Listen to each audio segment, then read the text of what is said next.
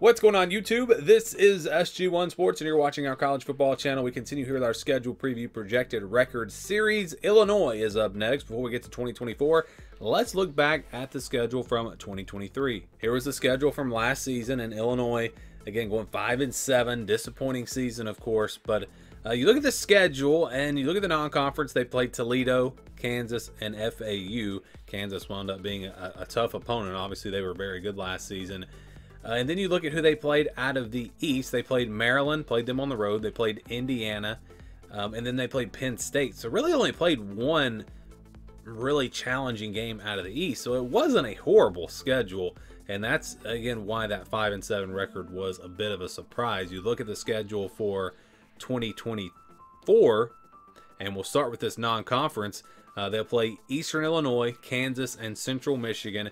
Again, basically the same non-conference schedules they had last season. They do get Kansas at home this year, so maybe they'll find a way to win that game. And then we'll look at the home schedule here. It's Eastern Illinois, Kansas, Central Michigan.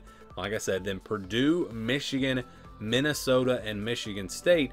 That's not bad. I mean, that's really not bad. Michigan will be tough, but they'll have a chance against Purdue, Minnesota, and Michigan State. Those are all games that Illinois could potentially win. Not saying they will, but potentially they could win those games. Definitely wouldn't be a shocker if they went 3-0 in those games.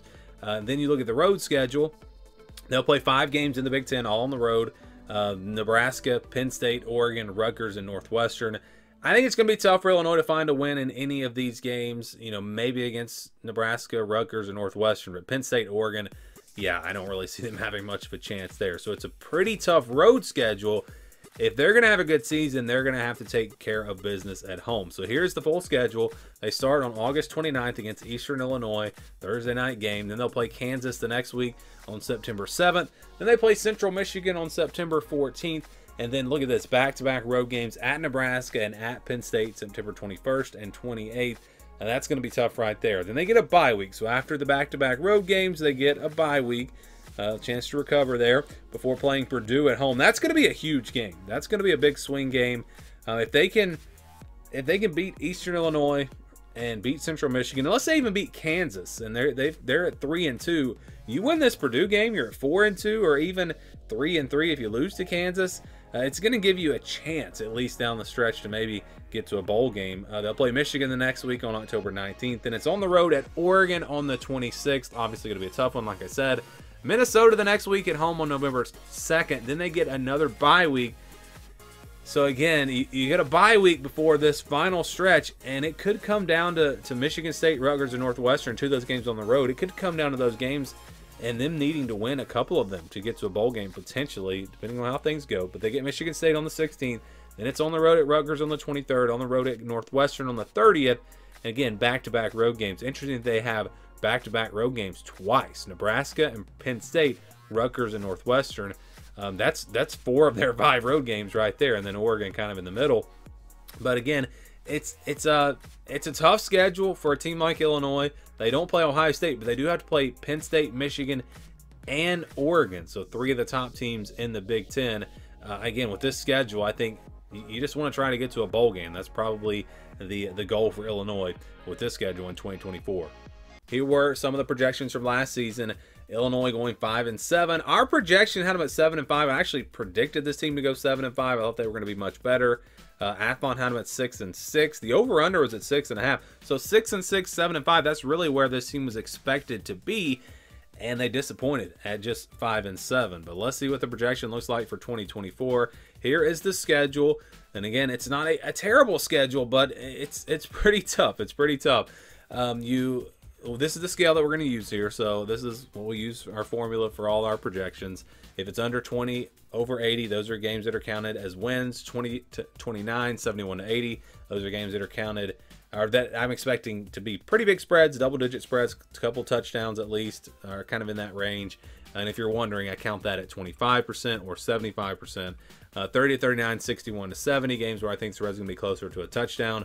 35 and 65% the numbers we use there. And then the 50-50 games, we use 50%. And those are games that could really just go either way, where, you know, I think teams are basically on the same tier, or maybe it's a team on a tier below another team, but they get them at home, or it's a tier above another team, but they have to play them on the road. That's kind of how we wind up with these 50-50 games. So we'll start with the easy win. That's Eastern Illinois.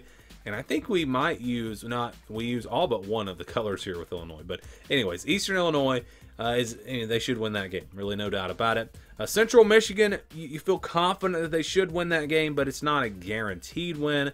Again, a team out of the MAC that's not horrible. So we'll put that one in the blue. Give them about a 71 to 80% chance to win that game. Probably closer to 80 than 71. And then we've got, really, those are the only games where I think they're going to be favored for sure. There may be some where they're favored by a little bit. I think you go to the other side here and look at the games they're going to be underdogs in. Kansas, I think they're going to be about a touchdown underdog in this game, even at home. Kansas just looks to be a better team. They beat them last year. And then Michigan, they get that game at home as well, but Michigan should be a much better team. I think they'll be about a 2-touchdown at least underdog in that one.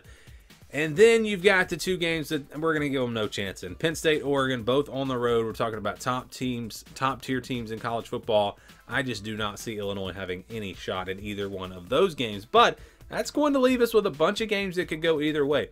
Nebraska, Purdue, Minnesota, Michigan State, Rutgers, and Northwestern. If I had to pick who was going to be favored in these games, I'd probably favor Nebraska at home.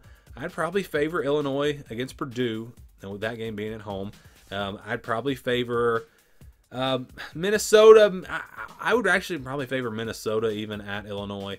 I'd probably favor Illinois at Michigan State. And then I would favor the home teams with Rutgers and Northwestern both being favored against Illinois. So that means, if they're favored against Michigan State and Purdue and they beat Eastern Illinois and Central Michigan, that's only 4 wins. So you've got to win some of these other games to get to a bowl game. I think it's going to be tough. And the projection actually does not have them making a bowl game. Our projection for Illinois has them at 5-7, not quite making it to a bowl game. I think they were like at 5.4 wins, so it did round down. But they were pretty close to 6-6. And if you've been watching the other teams in the Big Ten, I think Illinois and Purdue, the only teams projected to miss a bowl game. It's not going to go that way. I'm sure we'll have more than 2 teams that miss out on bowl games. But these projections, again, are very conservative. Very conservative. This is not a prediction. It's just a projection, kind of based on how the odds of each game would go. So 5-7 is a projection for Illinois. Do you guys agree? Do you disagree? Give me your thoughts on this team down in the comments below. What's going on, YouTube? This is SG1 Sports, and you're watching our Big Ten channel. We continue here with our 2024 schedule breakdowns. Illinois is up next. Before we get to that 2024 schedule, let's look back at 2023. Here was the schedule from last season, and Illinois, again, going 5-7. Disappointing season, of course, but you look at the schedule and you look at the non-conference. They played Toledo, Kansas, and FAU. Kansas wound up being a tough opponent. Obviously, they were very good last season.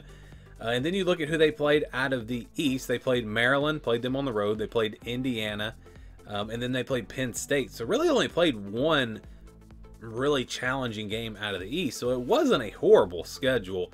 And that's, again, why that 5-7 record was a bit of a surprise. You look at the schedule for 2024, and we'll start with this non-conference. They'll play Eastern Illinois, Kansas, and Central Michigan. Again, basically the same non-conference schedule they had last season. They do get Kansas at home this year, so maybe they'll find a way to win that game. And then we'll look at the home schedule here. It's Eastern Illinois, Kansas, Central Michigan. Like I said, then Purdue, Michigan, Minnesota, and Michigan State. That's not bad. I mean, that's really not bad. Michigan will be tough, but they'll have a chance against Purdue, Minnesota, and Michigan State. Those are all games that Illinois could potentially win. Not saying they will, but potentially they could win those games. Definitely wouldn't be a shocker if they went 3-0 in those games. Then you look at the road schedule. They'll play 5 games in the Big Ten, all on the road. Nebraska, Penn State, Oregon, Rutgers, and Northwestern. I think it's going to be tough for Illinois to find a win in any of these games. Maybe against Nebraska, Rutgers, and Northwestern. But Penn State, Oregon, yeah, I don't really see them having much of a chance there. So it's a pretty tough road schedule. If they're going to have a good season, they're going to have to take care of business at home. So here's the full schedule. They start on August 29th against Eastern Illinois, Thursday night game. Then they'll play Kansas the next week on September 7th. Then they play Central Michigan on September 14th.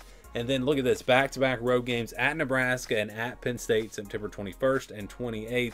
Now that's going to be tough right there. Then they get a bye week. So after the back-to-back road games, they get a bye week.